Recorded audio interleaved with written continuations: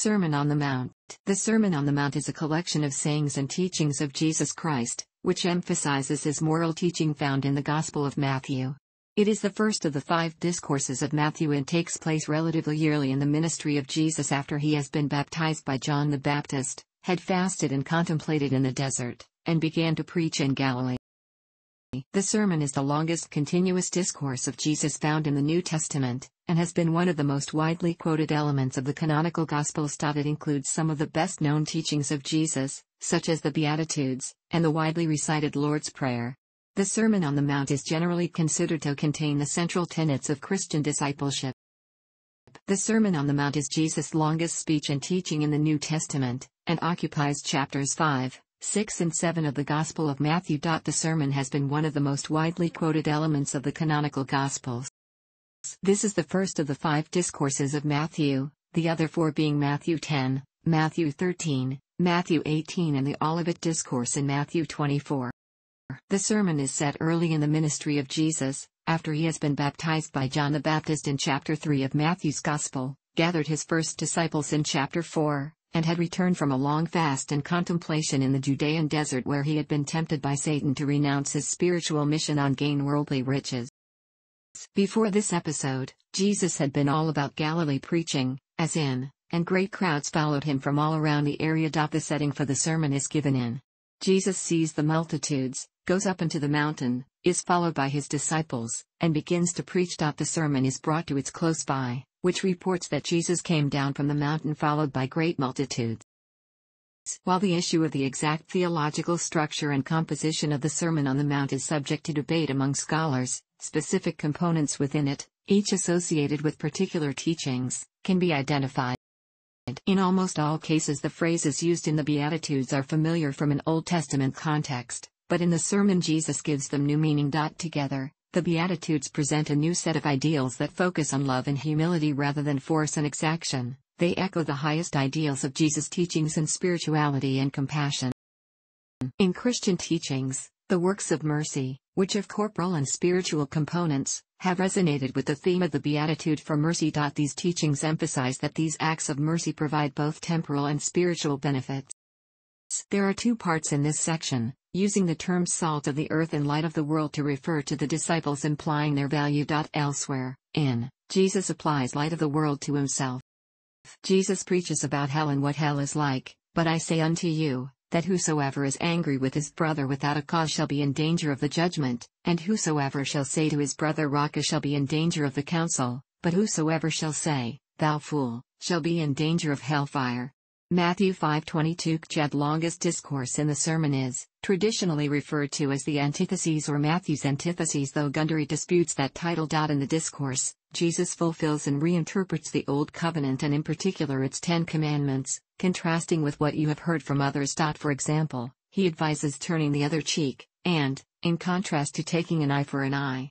According to most interpretations of, and most Christian views of the Old Covenant, these new interpretations of the law and prophets are not opposed to the Old Testament, which was the position of Marcion, but form Jesus' new teachings which bring about salvation, and hence must be adhered to, as emphasized in towards the end of the sermon. In Matthew 6, Jesus condemns doing what would normally be good works simply for recognition and not from the heart, such as those of alms, prayer, and fasting. The discourse goes on to condemn the superficiality of materialism and call the disciples not to worry about material needs, but to seek God's kingdom first. Within the discourse on ostentation, Matthew presents an example of correct prayer. Luke places this in a different context. The Lord's Prayer contains parallels to the first part of Matthew 7, i.e. deals with judging.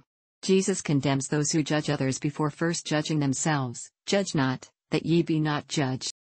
In the last part, Jesus concludes the sermon by warning against false prophets.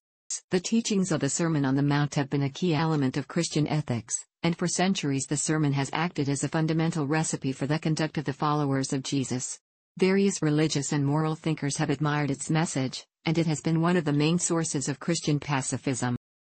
In the 5th century, St. Augustine began his book Our Lord's Sermon on the Mount by stating, "The last verse of chapter 5 of Matthew is a focal point of the sermon that summarizes its teachings by advising the disciples to seek perfection.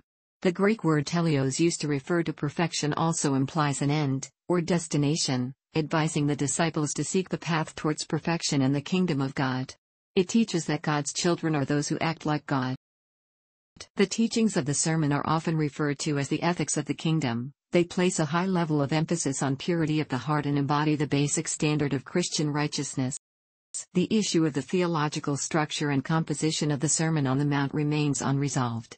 One group of theologians ranging from St. Augustine in the 5th century to Michael Golder in the 20th century, see the Beatitudes as the central element of the sermon. Others such as Borncombe see the sermon arranged around the Lord's Prayer, while Daniel Paddy, closely followed by Ulrich Lewis, see a chiastic structure in the sermon. Dale Allison and Glenn Stassen have proposed a structure based on triads. Jack Kingsbury and Hans Dieter Betz see the sermon as composed of theological themes, for example righteousness or way of life. The high ethical standards of the sermon have been interpreted in a wide variety of ways by different Christian groups, and Craig S. Keener states that at least 36 different interpretations regarding the message of the sermon exist, which he divides into 8 categories of views. Anabaptist groups would hold the Sermon on the Mount to be the primary section of the Gospels that gives direction to how a Christian should live. For example, Matthew 6:24 says no man can serve 2 masters, for either he will hate the one, and love the other, or else he will hold to the one, and despise the other. Ye cannot serve God and mammon. For this reason, certain Anabaptist groups such as the Bruderhof and Hutterites share all their possessions. While Matthew groups Jesus' teachings into sets of similar material, the same material is scattered when found in Luke. The Sermon on the Mount may be compared with the similar but more succinct Sermon on the Plain as recounted by the Gospel of Luke, which occurs at the same moment in Luke's narrative, and also features Jesus heading up a mountain, but giving the sermon on the way down at a level spot. Some scholars believe that they are the same sermon, while others hold that Jesus frequently preached similar themes in different places. Although modern parallels between the teachings of Jesus and Buddhist philosophy have been drawn, these comparisons emerged after missionary contacts in the 19th century, and there is no historically reliable evidence of contacts between Buddhism and Jesus during his life. Modern scholarship has almost unanimously agreed that claims of the travels of Jesus to Tibet, Kashmir or India and the influence of Buddhism on his teachings are without historical basis. The similarities between the teachings of Buddha and Jesus have been noted. On this subject, Bible scholar Marcus Borg and Buddhist Jack Kornfield collaborate in a book, Jesus and Buddha, The Parallel Sayings. According to perennialist author Fridtjof Schuon, the message of the sermon is a perfect synthesis of the whole Christian tradition. The text has the largest number of perennial and universal doctrines, and spiritual advice of all Scripture. Much of what Bible readers remember from Scripture derives from the sermon. Source of spiritual and moral instructions, the Sermon on the Mount is regarded by the perennial philosophy as the quintessence itself of religion. Perennialism considers the injunctions of the Sermon on the Mount as belonging to the esoteric dimension of Christianity. Thanks for watching. Don't forget to like the video and don't forget to subscribe.